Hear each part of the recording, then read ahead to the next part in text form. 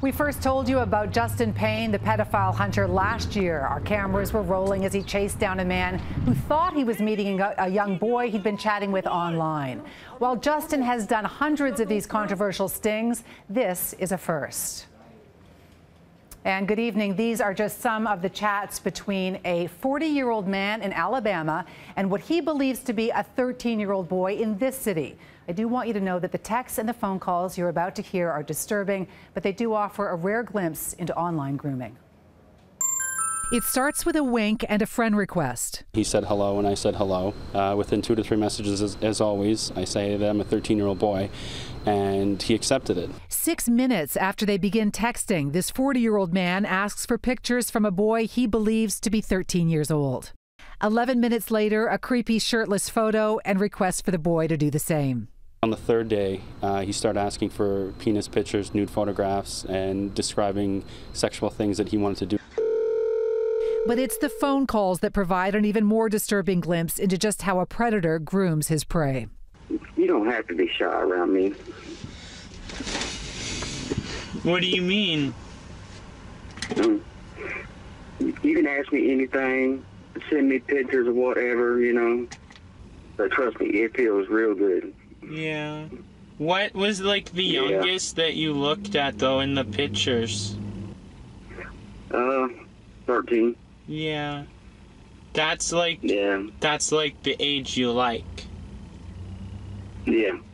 This 40-year-old man lives in Alabama. He continuously flatters, reassures, and normalizes this long-distance relationship with a 13-year-old. Your mom don't know, does she? No, because I'm only 13 years old. She would probably get mad at me, and I don't want to get in trouble. You know what they would do to me? What would who do to you? Your mom would probably have me locked up. So we can't tell anybody. No. No. No.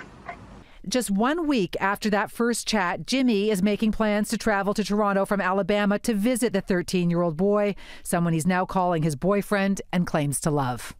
Yes, wait.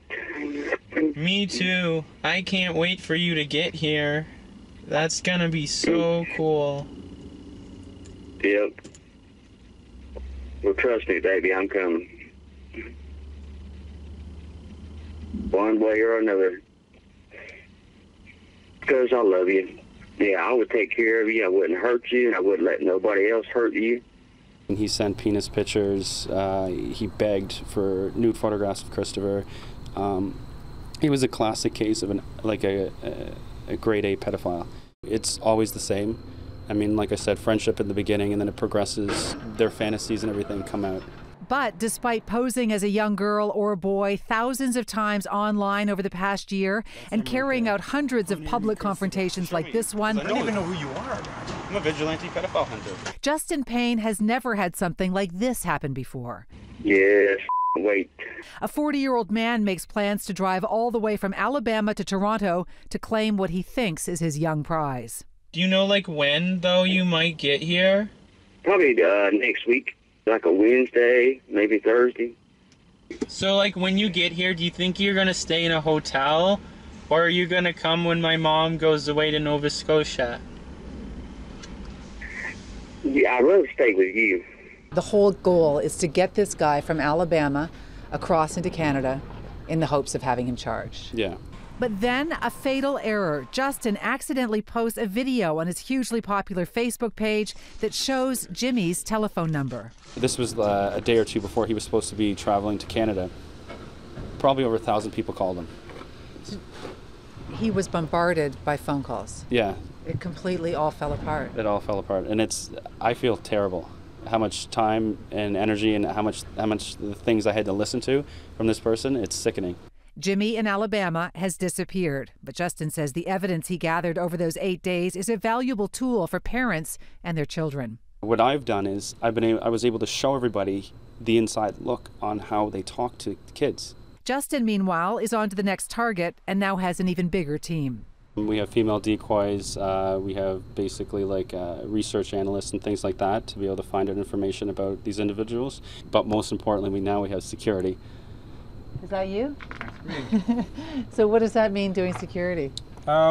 Just making sure that Justin's safe, that these guys aren't being attacked by the public, because we do arouse quite a scene when we're out there.